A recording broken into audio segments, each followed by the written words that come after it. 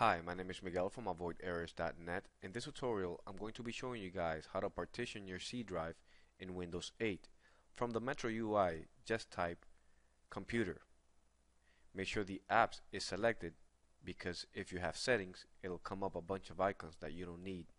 Apps, and in the right, Computer, right click, and then on the bottom here, select Manage.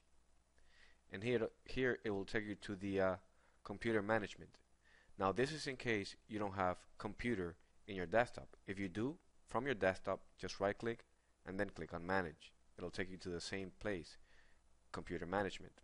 Here, click on disk management. And now locate your C drive. Right click and then click on shrink volume. This is exactly the same as Windows 7. Here, it'll tell you your available size to shrink. For this tutorial, I'm going to make a 10 gigs partition. So I'm going to select 10 gigs from the 34 gigs I have available and then click on shrink.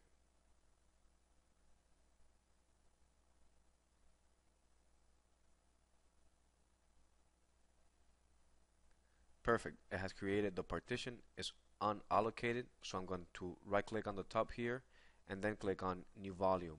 Next to the wizard, next here, I'm going to use the full 10 gigs, and you can change the drive letter. In this case, I'm going to use the drive letter Z, because D is usually for the CD-ROM, and then click on next.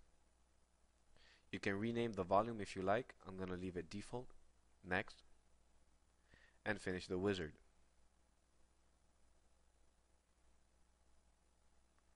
Perfect.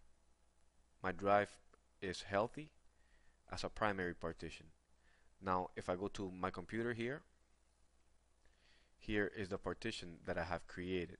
Now if you don't find any use for the partition, I'll show you how to remove or delete the partition and regain your C drive back. Just right click and then click on delete volume. Click yes. And now to reclaim your space, right click on the C drive and then select extend volume. Click next to the wizard, make sure the drive is selected, click on next and finish the wizard. That's it. Thank you for watching the video. My name is Miguel. If you have any questions, feel free to post them in the comment section below. Thank you.